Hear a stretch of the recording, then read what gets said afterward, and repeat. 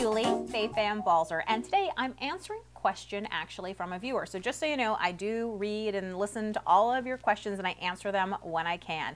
And the question is, how do you add additional files in ScanNCutCanvas when you're already working in a file? So it's really easy. So in ScanNCutCanvas, which you can access via any tablet, computer, laptop that's internet connected, let's say that I am working on a project. So I'm just going to open up my projects and I'm going to go ahead and grab this snowflake and start to work on it. Now, while I'm in the midst of working on this snowflake, it's possible that I suddenly decide, oh my gosh, you know, I actually made this monogram that I think would be perfect with my snowflake.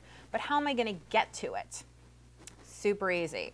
Right here on the left side, it says My Projects right under Pattern. So if you click on that, it will bring up all of the projects that you've ever saved to ScanNCutCanvas. And you can just go ahead and scroll through them, find the file that you're looking for, you'll click on it, and it will bring it right in. And there it is, and now they can work together.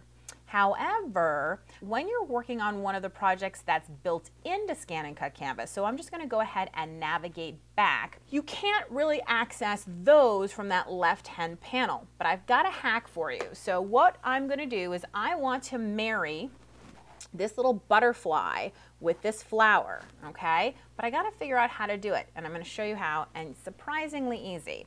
So both of those files can be found under this Japanese Doll Festival ornament. And if I click it and open it, you can see all the different files that are here for me.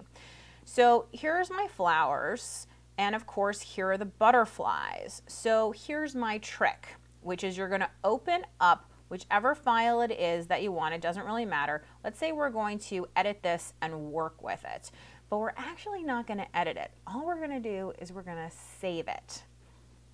Although we can make one small edit, which is I only really want one flower. So I'm going to click on it, edit, ungroup it so that I get 4 individual flowers. And then I'm simply going to hit the delete key to get rid of all the flowers except one. And now I'm going to save this into ScanNCutCanvas. So now I know that that's saved. So now I'm going to go back to ScanNCutCanvas and to all the different projects. And I'm going to go ahead and grab that butterfly that we talked about, that little butterfly that's coming out of the center of this flower. So let me go back to the Japanese Doll Festival ornament, click on it, use the arrow keys to go ahead and navigate over to the other files that I want. There's my butterfly. We're going to go ahead and grab that and edit it as well. And now again, I want to delete out the birds, delete out the leaf, these wings.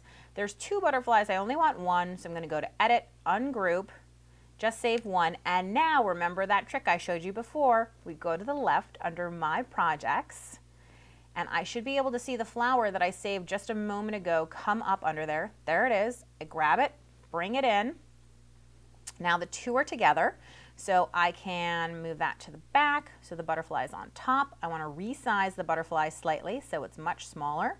Grab them both, and now let's make sure that they're aligned, and let's use the process overlap tools, and boom, there it is, my brand new file that I was able to create.